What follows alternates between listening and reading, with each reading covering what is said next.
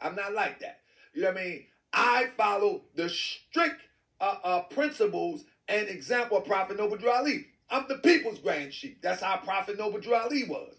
But Moors today, they have these little secrets. They're Masonic Moors. That's the difference. They got these little groups, and they share with themselves any information and anything that can get each one of them ahead. That's how they go. That's the difference. So I'm of a different administration than them. A whole different administration than them.